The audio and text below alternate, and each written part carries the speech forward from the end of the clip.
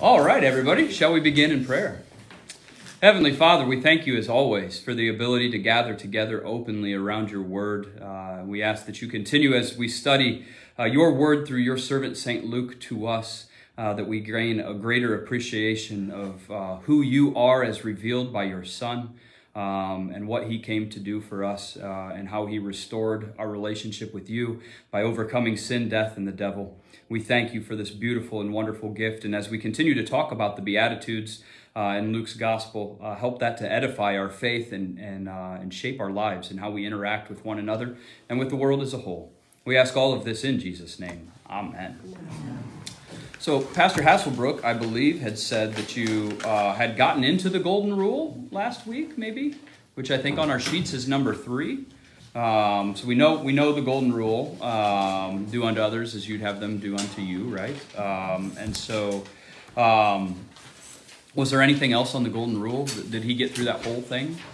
Anybody remember? Clear back to a week ago. I don't remember doing the Golden Rule. Do we? I don't remember doing that. No, the walls, the blessed and the walls. Yeah. Okay. So he was still introducing. Yeah. All right. Well, so let's see if I can kind of get us. This is the difficulty about two different pastors doing the same study as we move at different places and paces. So,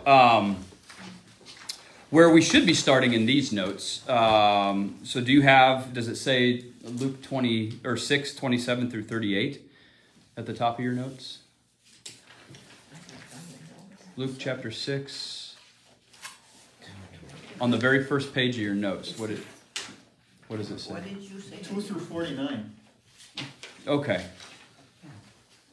All right. Well, maybe you don't have the right ones. Because what we should be doing, we had actually finished, before we took our break for the summer, we'd actually gotten through the woes and the Beatitudes.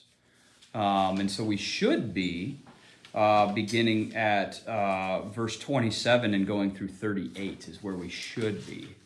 So your notes don't reflect that? No? That's where it is. Yeah, they call them. Okay, good. All right, then that makes me happy. So our notes are there. So Mark, on the ones that you have, number 1, does it say the first imperative Jesus gives is a radical one? On number 1? On number 1. Yeah. I'm lost. Yes. Okay, let me see, Jerry. Okay, so what? I don't even have notes. I don't know what my... Okay, yes, so this is it. Unfortunately, when Pastor Hasselbrook printed these for you, he didn't keep the numbers that I had put in there. So where I normally would number the questions and say, hey, we're on number 1, we finished with number 3, they're not on there for you. So fortunately, I'll just be able to tell you where we are. So at the very top, we're just going to quickly go over the very top paragraph, Jerry, that you're at, that starts with the first imperative Jesus gives is a radical one. So what we've been kind of talking about here is the fact that when Jesus begins to give kind of this way of life, he's fundamentally changing what it means to be a human being here. At no other time did anyone tell someone to love their enemies. And this is the first imperative. Does anybody remember what an imperative is? What's in grammar, English grammar, what's an imperative? Demand or command. It is a command, right? A command or a demand, right? So if I tell one of my kids, go clean your room, that's an imperative in English. In some of these other languages, the form of the word shows that it's a command or a demand. And this is what Jesus is giving here. When he says, love your enemies, that's not a suggestion. It's an imperative. It's a command. He is telling us to love your enemies and pray for those who persecute you. And so this is what he's telling us. So what we're doing, if you're looking, so on our sheet, it should be on the very first page of the sheets that you have. The very first page, and the beginning, that very beginning paragraph starts with the first imperative Jesus gives is a radical one. In our Bibles, we are on Luke chapter 6, verse 27. So in our Bibles, Luke 6:27. And you'll see that Luke 6:27 says, "But I say to you who hear, love your enemies, do good to those who hate you." So this is what I'm talking about, right? So we are being called to do something that's not natural to us, right? It's not natural to love your enemy. It's natural to hate your enemy. From a warfighting perspective in the Marine Corps, before you go to battle, you do everything you can to dehumanize that enemy. And you almost need to do that so that you can actually do the things in war that you're called upon to do. It's really hard. It would be really hard to take the life of an enemy you love. So it's really the opposite of what Jesus is telling us to do, which is something that I've had to struggle with coming back from war quite a bit. But Jesus is telling us to do something that's very different, very radical than anywhere else in any other civilization.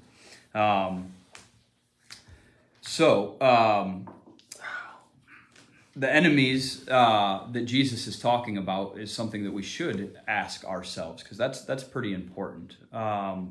If we go to chapter 6 to verse 22, we read, "Blessed are you when people hate you, and when they exclude you and revile you and spurn your name as evil on account of the Son of Man." So this is the definition of the enemy. Who are our enemies that we're called to hate? To love, sorry. Who are our enemies that we're called to love? According to verse 22 here. Men who hate you. Yeah, the ones that what? Men who hate you. Not necessarily, but why? Why do they hate you? They hate you on account of what? Because you're Yes. a follower. Because you're a follower of Jesus. These are the people that we're told to love. The ones that hate us because of our faith in Christ. Those are the ones that we're supposed to pray for. Those are the ones that we're supposed to love. The ones that hate us on account of our faith in Jesus. And that's important. That's why in our prayers, so often in the church, we do pray for those who persecute the church, that God would turn their hearts.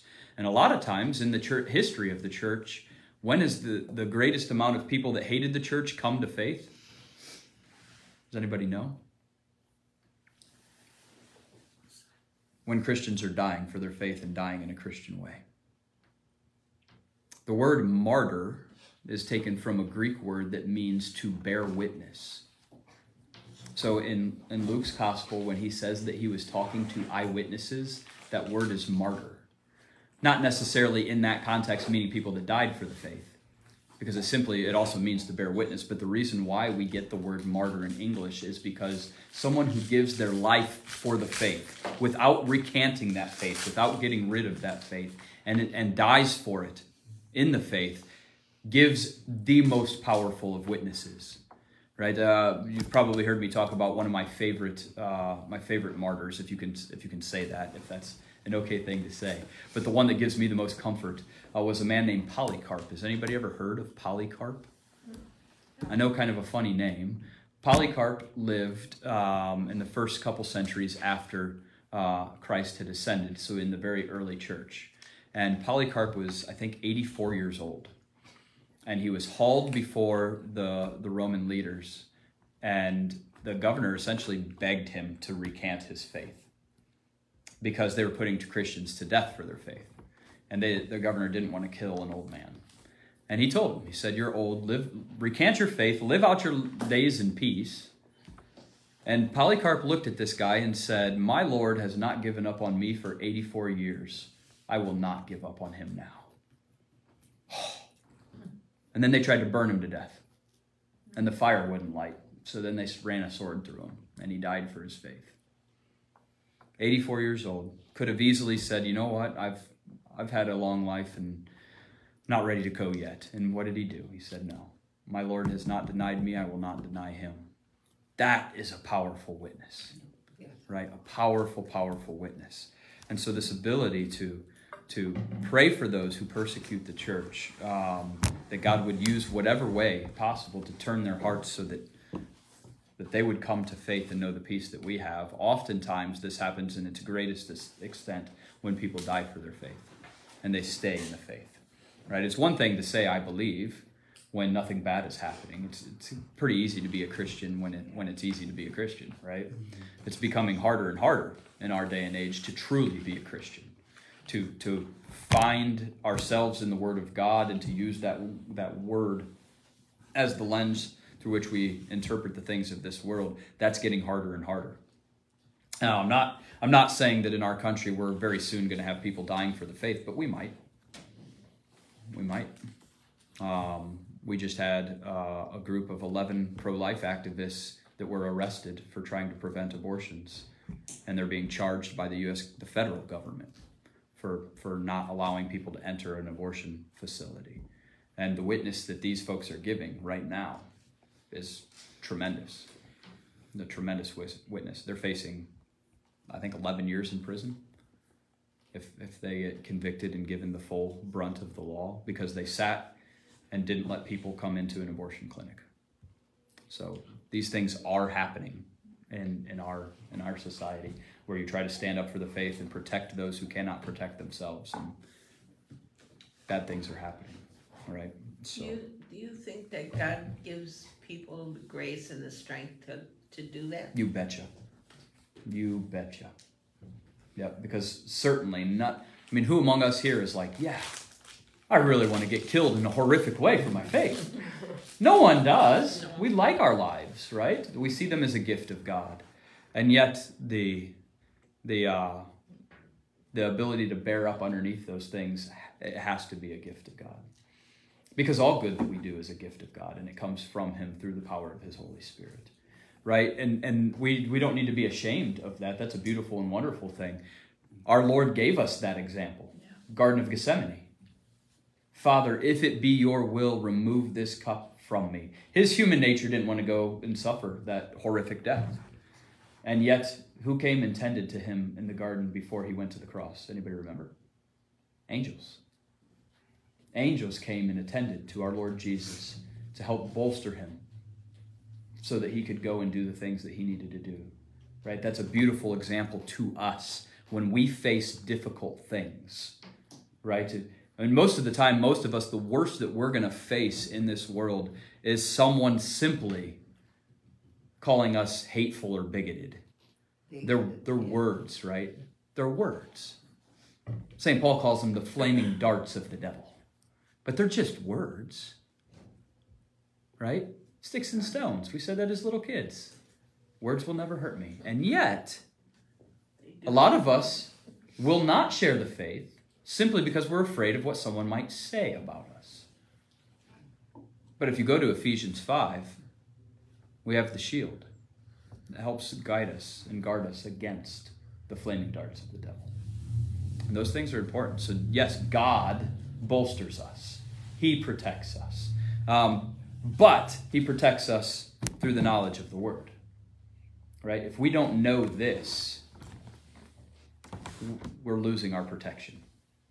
All right? And I'm not saying that our protection is dependent upon something that we do, but our faith is strengthened through the Word. Our faith is strengthened through being in the service to hear that Word preached and to receive the body and blood of Christ. Right? That is where we put on the full armor of God. The armor of God is all the gifts that God gives us, and none of it is on our own, right? So you've got, the breastplate and the belt and the sword of truth, which is the Word of God. And so we have to use those things that God gives us to be able to do it. If we go back to Jesus' temptation in the wilderness, how does he answer Satan? Well, it was with God's word. With God's Word, right? The only weapon we have to fend off. That's why the Word is the sword, right? The only weapon we have to fend off the attacks of Satan is the Word of God. And if we're not in it, and we don't read it, and we don't try to memorize it, and we don't come to Bible study, and we don't come to church, we have put down the sword, and now we're just trying to fight with our own dukes. And Satan is going to beat you. He's going to beat you. If it's up to you and just your fists, he'll get you. We got to have the armor of God that protects us and the sword of the truth, which allows us to fight back against him. And that's what Jesus shows us. And that's a beautiful thing. And that's how we are able to not only stand up against the enemies that put pressure on us, but also continue to love them, because we no longer have that heart of stone that's in our chest. God has given us that heart of flesh, and he allows us then to pray for those who hate us. And I will tell you, if you harbor hate against somebody, anger against somebody, and you begin to pray for them each and every day, God will eventually help rid you of that hate. I've told many of you that I had a lot of hate for the person that blew me up and broke my back, leading to me leaving the military. And it took me years of praying to let that go.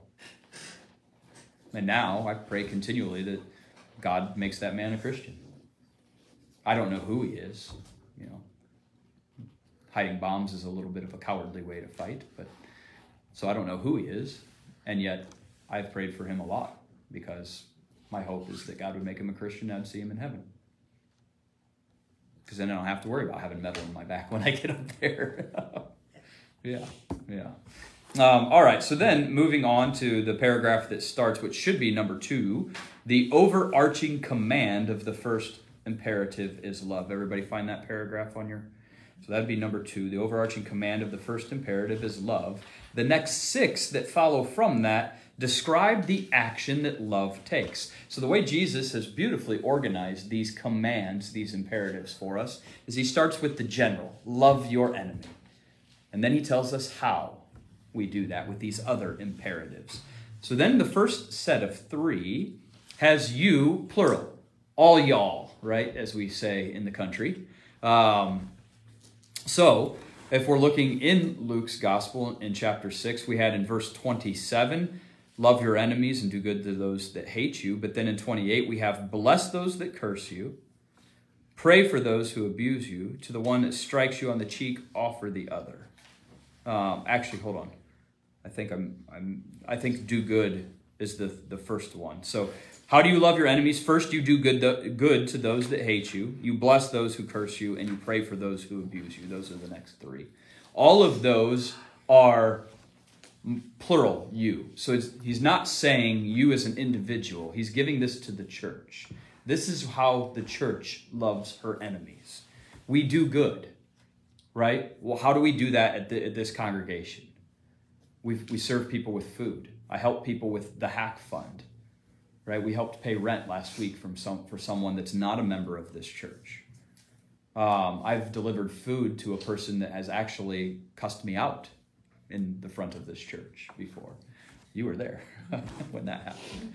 But I've delivered food to that same individual. She doesn't remember that she cussed me out, but she did. And I pray for her conversion, and I've delivered food to her several times, and I've helped her with things with her health and stuff like that. That is how the church begins to live this. I don't ask, when people call me and ask for help, I don't ask them, do you believe in Jesus? Right off the bat. My help is not contingent upon that, because we're to do good to those that hate us. I first do the good, and then in doing the good, then I begin to share the faith. Right?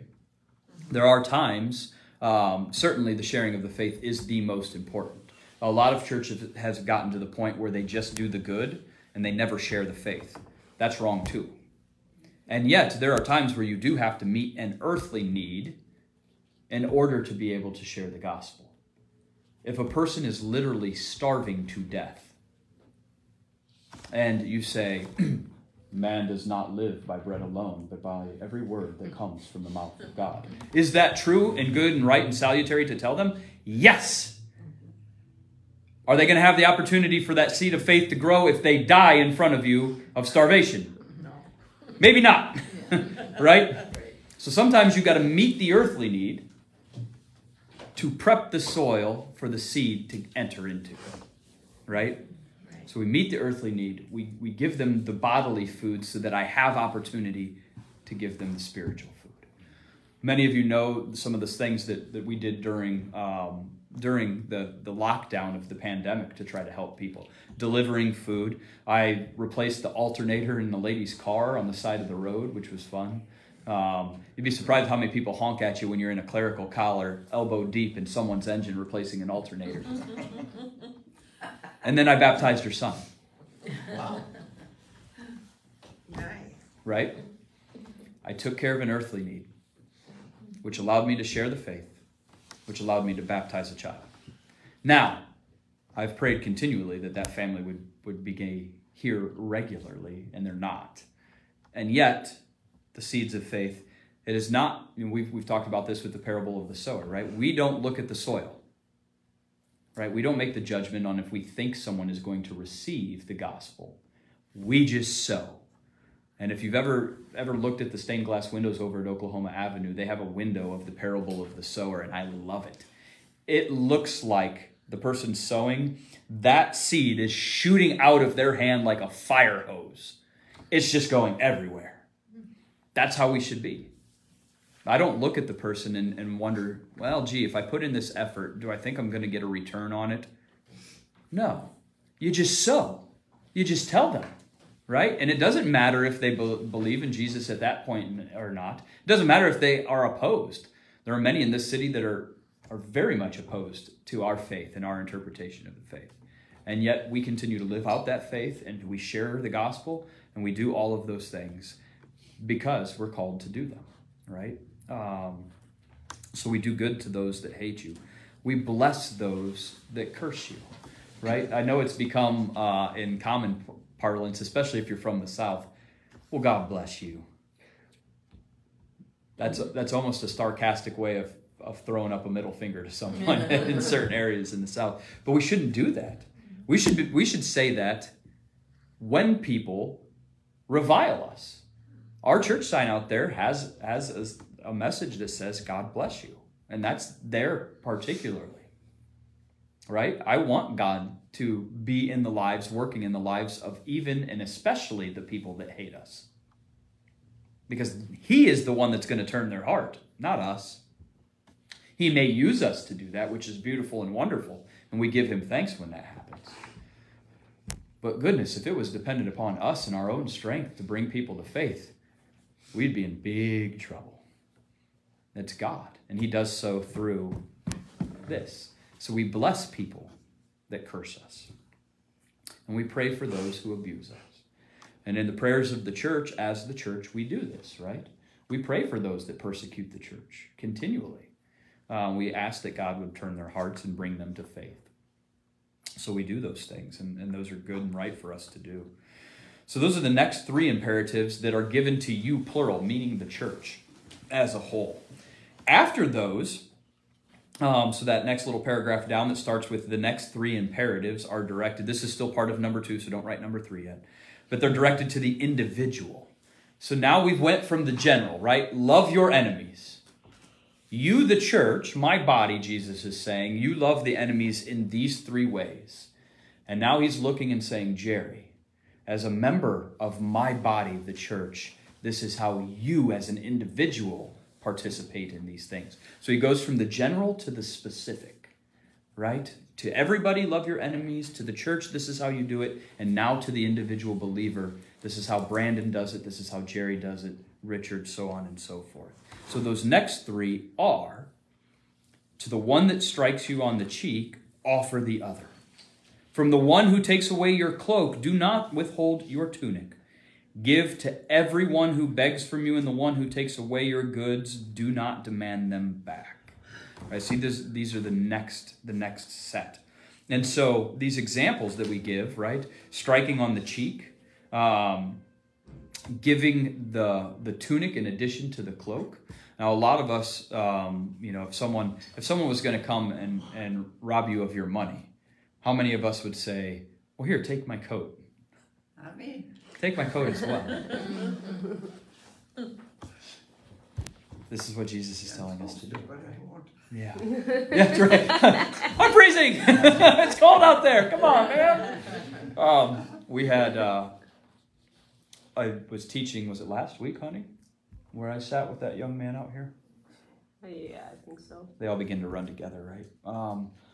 I was teaching over at the rec center. I teach on Tuesday nights. I teach Latin class, and on Thursday nights with Linda, we do a book group. That right now we're reading Pride and Prejudice, and in that I finished up that book group, and I walked home, and I took my leave from Richard and Linda at the corner as I normally do, and I walked across the street, and I saw a young man on a cell phone out here on the sidewalk, and he was on the cell phone facing the church, but he wasn't at the church. So I thought, well, maybe he's just texting or something like that as he was walking and stopped. And I came in and I realized that I had helped somebody in Latin before I'd went over there here, and I'd left the light on in here because it was still sunny and I didn't realize that the light was still on. So I saw the light and I thought, oh no, I better run in. So I dropped off my books, I turned off the light, and as I was heading down, I saw the young man sit on the step and he was crying. And probably early 20s, big, strong young man. And so I quickly text Trish and I said, hey, I got a guy over here that's crying out in front of the church. I'm going to go see what's going on. So if I'm not right home, I don't want you to worry. And told her I loved her, and I went out and I sat down, I put my arm around this guy and I said, tell me what's going on. And he was drunk. He had lost his job that day. He had reacted very poorly to losing his job, and he yelled at some people and scared a group of kids, and he was taking that scaring of the kids really hard. And so we sat and we talked, and he had a duffel bag, and it was cold. It was probably 9 o'clock at night. He was shivering as he was talking to me, not to mention the fact that when you're under the influence of alcohol, your blood is thin, and you get colder faster anyhow. And I tried to get him to come into the church and pray. He wouldn't come in, so we prayed out there and sat and talked for 45 minutes or so. And I was trying to get out of him where he was going to go for the night. And he wouldn't tell me. He kept saying, but I'm going to vacate your premises. And I kept telling him, I'm not worried about you being here, man. I want to know where you're going to make sure that you're okay. And he wouldn't tell me. And I said, at the very least, let me give you a coat. Because if you're not going to tell me where you're going to go and let me help you with a place to stay, I need to at least give you something to keep you warm. And thank God, Jean, still blessing people, even after her death, had given me a wonderful winter coat that was pretty big. Most of my coats wouldn't fit this guy. He was like 6'3", a big man. I am not what you would call a very big man, in case you haven't noticed. But this coat was nice, and it was big, and it was hanging up in here. So I was able to come in, grab that coat, and give it to this young man, and I knew it was a heavy-duty, it was a farmer's worker's jacket. So it was a coat designed to be outside in the cold working. And I was able to give that to this young man. I haven't seen him since, don't know what's happened. I programmed my phone number in his phone so he could call if he needed anything, but I haven't heard from him. And so those are things we get to do. I don't know what will ever happen to that man. I gave him a Bible and a devotional, and I sent him on his way. And it was actually very odd because I came back in, locked up, and walked out the front of the door, and he was gone. I know he wasn't running. He could barely walk, but I didn't see him down any of the way, so I have no idea where the guy went. But these are the things we get to do. Right, Martin Luther, in his wonderful little treatise, The Freedom of the Christian, says that the Christian is at once a lord over everything because God has given us freedom by saving us from our sins. But at the same time, we are a servant of all. And as the servant of all, we don't get to decide if we're going to help somebody. We only get to decide how. So we see those people and we give them out of our in their need. Now there are times, we've talked about this before, I think, where we can give in the wrong way that is detrimental, right? A young man that's already drunk, I don't give him cash, right? He's not in the frame of mind to make good decisions, probably. I don't give panhandlers on the side of the road cash. I will offer to buy them a meal. I'll offer to work with them to try to help them find a job. I do those things quite often, and you know how many take me up on those offers? Very, very. It's not Zip. I have had people that said, would you really buy me? Would you really help me find a job? And I've had people that have come back to this church with me, and we've sat down in front of a computer in my cluttered and messy office, and we've job searched. And I've sent them places. I've called other pastors and said, hey, I've got someone that needs some work. Do you got custodial work or anything like that that they can do. I've had them come out and I've had them weed before.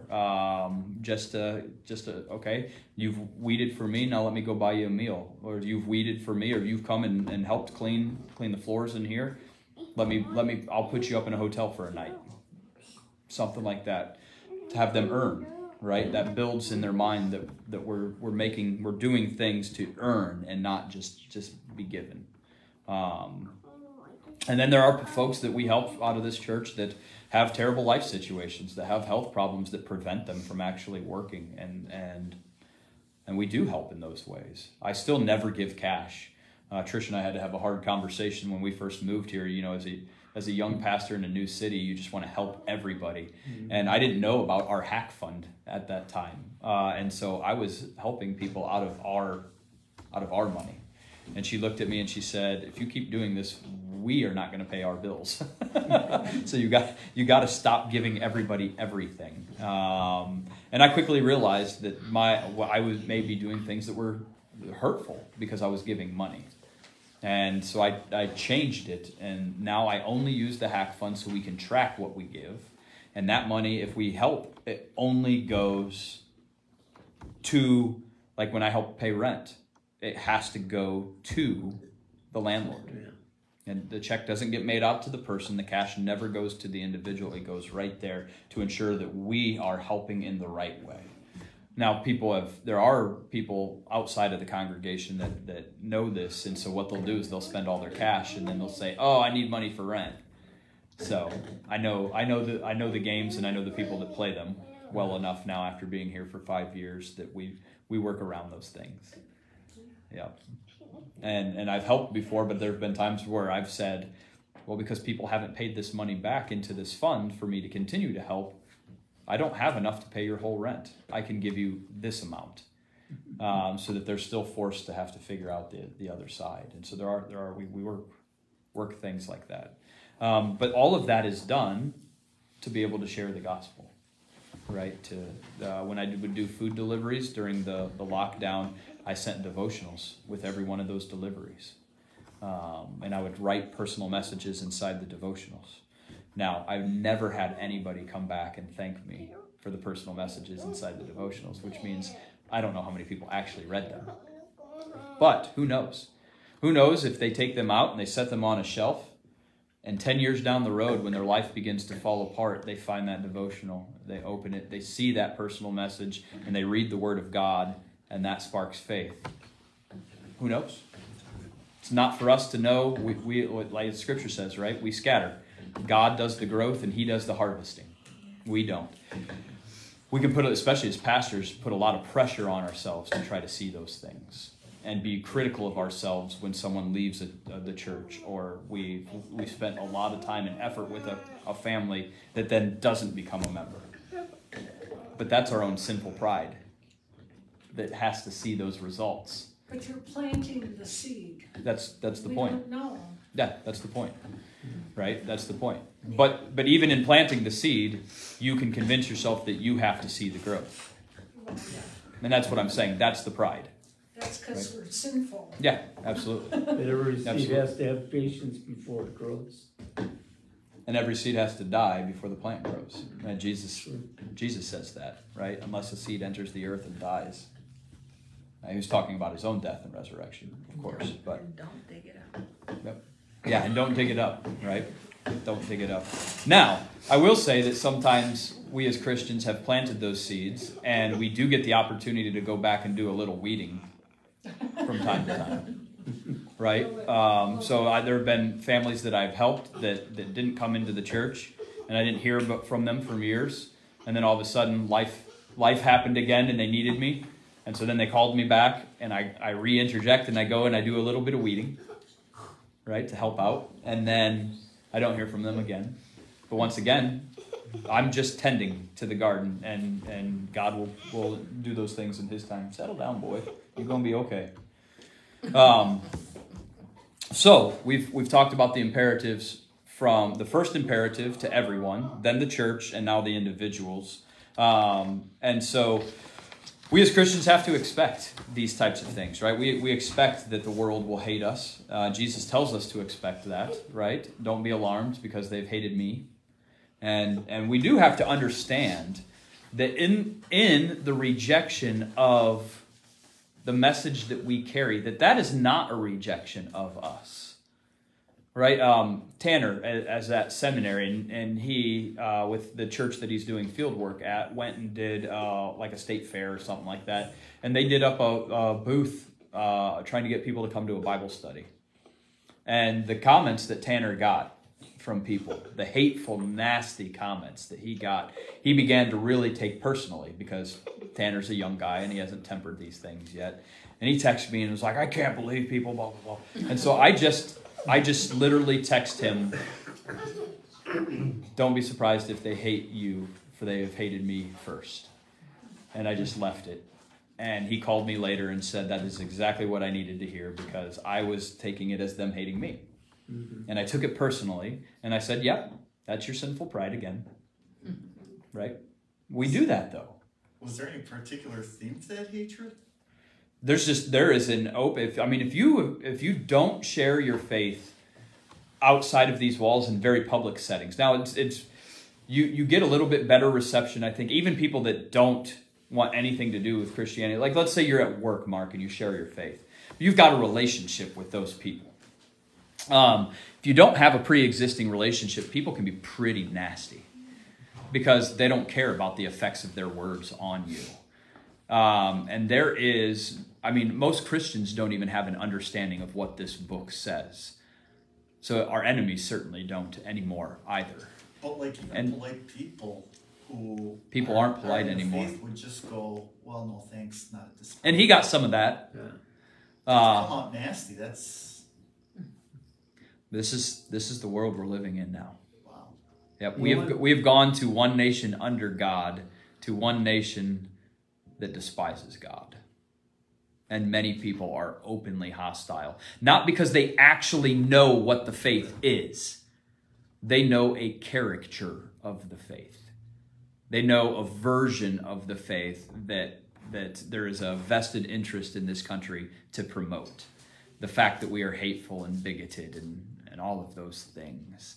And so any Christian that tries to share their faith with folks that already believe that about the church, you're already in the crosshairs. Yeah, and people come out swinging. I could see if they were exposing. MPS school? No. Because Alicia said God bless you to one of her friends when they were sneezing and she got in trouble. Yep. And this is where we've come now. She was saying, go tell by the mountain, and they said if you say it again, you're gonna get in trouble because she's talking about the word of God. Yep. And they don't even say pledge allegiance anymore. Nope. And the great irony is you could talk about the Quran, and no one will bat an eye in a Milwaukee public school. I had a former coworker, and I liked her. She was a nice lady. Yep. She was very intelligent, and she would say she would never send her kids to a parochial school because that's just brainwashing. And I told her, well, I went to a parochial school for 9 years, and I learned not just about God, right, but about literature, and they really stressed reading. There's a lot of good things in private schools. And then she got kind of quiet. I don't think she realized it about me. She thinks it's, that's great. Yeah. She thought you were an ally. Yeah, I wonder. Yeah. It's like just because you're a Christian, that doesn't mean that you're ignorant. Well, and this is the great lie that we've believed in our education system, is that parochial Christian schools are the ones brainwashing. But it's actually parochial Christian schools that have the deposit of faith and the Western tradition that teach free thinking. Right. It is the public schools that are brainwashing, because you only are presented with this very narrow view of the world, and if you go outside of that lane, you're in trouble.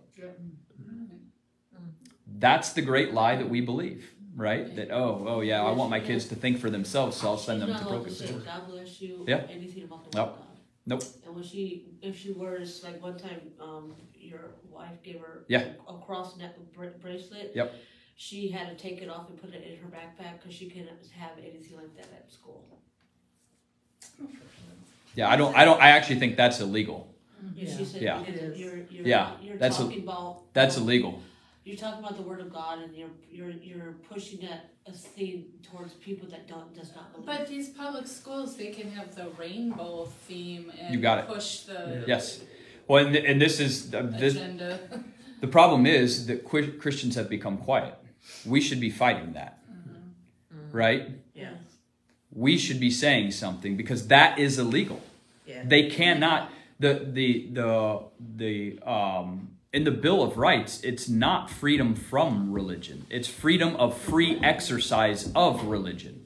And if that free exercise of religion is the fact that you would like to wear a cross necklace, you are there and able to do that. And it's not the school pushing a religious aspect. It's a child sharing their faith. Yeah, we ran into the same thing when we were down when we lived in Florida before we moved back to Indiana for the seminary. Kayla was in kindergarten, and we bring our kids up to pray before meals. And Kayla would pray by herself before meals. And it was a public school. Now, because they actually did it right, like the teacher can't hold a prayer, but because of the freedom of free exercise of religion, the school cannot stop a child from praying. This is what the Supreme Court just said with that coach that prayed on the sidelines. You cannot stop someone from praying, right? The teacher, when we had parent-teacher conferences, very hush-hush, said, "Thank you for having a daughter that would pray," because she was Christian. The teacher was, and knew she couldn't because of the constraints, right? And yet, the school cannot stop a child from wearing a cross necklace. They can't. That is illegal. That is them denying her a fundamental right for free practice of religion. Yep. So you give me the principal's name and I'll call them. I won't use your daughter's name, but I will call them. Well, when I was a kid, the kids at the public school during the week of Lent, like a lot of activities were canceled because Right. even though it's a public school, a lot of those kids went to Yes. church. And, Yep. you know, We don't do that. You better not talk about Lent. It might offend It someone. might offend someone. And God forbid you come into school with a ash cross on your forehead, right? Right. They Yeah. probably make you Now wash you're it off. forcing your religion on me. Right. Which the great irony is, as you have said, the symbols of the secular humanist religion and all of it that it encompasses are everywhere, right? Just drive around this neighborhood and look how many signs are in yards with "In this house we believe," secular humanist creed, right? There are, just so you know, there are rebound signs that are now that you can put this: "In this house we believe in the Father, Son, and the Holy Spirit." Right? So if you want to counter some of this stuff, you can get those signs That's too. what those signs are, those we believe signs? Yes. They're Yeah. black and then they list a bunch of stuff. Yeah, and if you notice, they're rainbow colored Uh-huh. for a very particular reason. And then they list these empty platitudes. Love is love, kindness is everything. What does that even mean? The difficulty is that they have so elasticized the terms that who gets to define what kindness is or what love is? Well, it's me. It's not you. My definition is all that matters, right? Whereas we as Christians would say speaking out in love is to tell someone when they're going down the wrong path. That's love, right? If you love your children, you corrected them growing up, right? You didn't just let them do whatever they want to, even a whiny little one, right? You don't let them do whatever they want to and just say, "Oh, well, I guess that's just the way God created them." Yeah. My niece always says, "Well, when they grow up, they'll be fine." No, they won't be fine. They're horrible now. Well, that's the thing, right? If you do not bring your child up in the way, which I don't know, maybe read some scripture because that was a quote from scripture, right? Bring your child up in the way. Fear and admonishment of the Lord. That's what we're called to do as parents. They're not going to figure it out.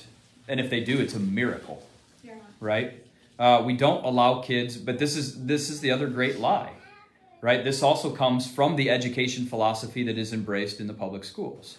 The great lie that a child is inherently good or a child is at best neutral. And neither of those are true. They fundamentally deny what we as Christians believe about original sin. A child isn't inherently good. Do you hear mine? They're not. I didn't teach him to hit his brother when his brother takes his car. He does that naturally. And we confess this every Sunday. I am by nature sinful and unclean. By nature. So the kid will not grow up and become magically good because of this inherent goodness that they tend to figure out. This is the psychological approach to raising children. It's all about their self-esteem. And they've got this spark of goodness that's in them. That if we give them the right education and if we give them the right social setting, they'll just blossom. Well, we've been talking about this since the guy named John Dewey in the 1930s. Where is this great civilization? Where are all these great people? There isn't any inherent goodness in us, except the goodness that our Lord gives us in baptism. We have to hang on to that. Anybody got a clock? 10:10. Okay. I'm going to have to wrap up so I can get over to the other. Thank you, Mark. I'm glad you're... I got my phone. I forgot to put on my watch, and my phone is doing the live stream, so I can't see the clock.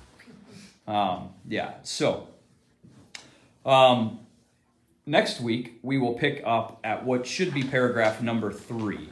And it begins with, next comes what is sometimes called the golden rule. So on your notes, that'll be paragraph number 3. Next comes what is sometimes known as the golden rule. Any questions before we close up today? Good discussion, friends. I've missed being with you. We miss you. It's hard to go back and forth and do those things. But it's also good to get 2 different perspectives and 2 different ways of going at these things too, which is great. So the only downfall is Pastor Hasselbrook and I never get to teach together, which I think would be a lot of fun. Although very long-winded. If you came to the service walkthrough that took 3 hours, when we teach together, we don't stop. I have noticed. What's good? I have noticed. Good. As Pastor Hasselbrook Yep. kind of gets into, each lesson. Yep. He is starting to kind of discuss more. Good. An open conversation as opposed to. Yeah, so when you first get to a congregation, you got to learn personalities, right? You got to learn the setting of the congregation. It takes a few months to do that. And then when you get that done, then that kind of opens up. I mean, I know what's going on in a lot of your lives because we talk regularly. And in that, we're able to tailor these things. And so that'll just get better and better and better. Consequently, it'll mean that we get through less and less in accordance with the notes. But, that's okay. Maybe when we get to the port of Jesus' ascension, he'll actually come back. And that time will be beautiful. That would be so cool. It would be pretty cool. It would be really cool. But on the other hand, getting to know somebody, you go into your lives. Yep. Which means I think means a lot more. Oh, for sure. To somebody that is actually trying to live their own life. For sure. And you get references of where you're supposed to. And that's why Pastor Hasselbrook and I don't ever get mad or complain about getting busy. That's why I wake up at 4 a.m. and come over here to work on my dissertation every day. Because when you all get up, you need things. And I want you to need things, and I want you to call me and text me. Because that means I'm actually being your pastor. Right? I don't want you to not do that because you think I'm busy. I want you to interrupt me during the day. I want to have to get up at 4 a.m. because you guys are bombarding me all day long with things, because that means I'm being your pastor. And that means we have a relationship to where when you need something in your life, I'm the one that you turn to because you need me to apply God's word to that. I need Linda to call me when Richard goes into the hospital because she's worried about him, which happened last week. And I'm glad you're home. I'm glad to be And back. that's a blessing too. It is a blessing. But it's a blessing to be able to be part of your lives and do those things. That's awesome. That's how the body of Christ works. That's what we do as Christians. And that's a beautiful thing. So I'll get up at 4 a.m. every day for a whole year to get that stupid dissertation done, if it means I have the whole rest of the day to be in your life and to do the things that I'm called to do as your pastor. That's the way we need to be. And it's a beautiful thing to do. Yep. And that makes us know each other in a way that when we're going through God's word, if I'm doing my job, can strategically apply it to things that I know is going on in your lives. Even if it's generally here where I don't say something specifically, but there are times where I know who's sitting around the table and what they're going through, and I can say in a way that is directed directly at you without everybody else knowing it's directed directly at you. I do that when I preach too. So if I've ever said something and you thought, I feel like he's talking just to me, there's a really good chance we've already talked and I know what's going on in your life, and that was meant just for you. But in meaning it just for you, there's probably 3 other people in the congregation I may not have talked to about something that they're going to think that it was just for them too. That's the beauty of the Word of God. Yes. Amen. Whew. I used to go through that with Pastor Croker. Good. That means he was doing his job. I love it. Yeah, he was. Good. All right. Let us close with our Lord's Prayer. Our Father, who art in heaven, hallowed be thy name. Thy kingdom come, thy will be done, on earth as it is in heaven. Give us this day our daily bread, and forgive us our trespasses, as we forgive those who trespass against us. And lead us not into temptation, but deliver us from evil. For thine is the kingdom, and the power, and the glory, forever and ever. Amen. Thanks, everybody. Pastor H, I didn't move last week.